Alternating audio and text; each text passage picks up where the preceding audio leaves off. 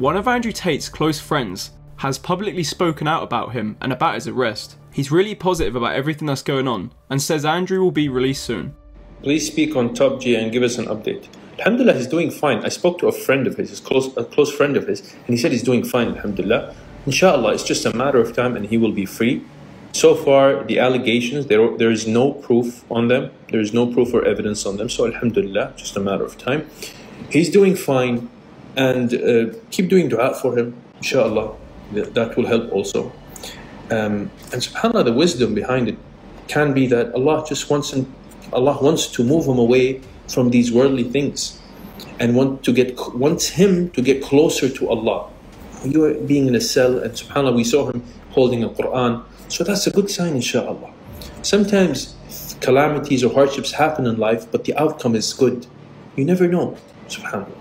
Those are some insightful words. It's true that sometimes things happen for a reason, and even though it may seem bad that Andrew's being locked up unfairly right now, it could end up very well for him in a turn of events. You never know what the future may bring, and I can't wait to see how this whole situation turns out. As always, tell us your thoughts in the comments down below, and please leave a like and subscribe with notifications turned on.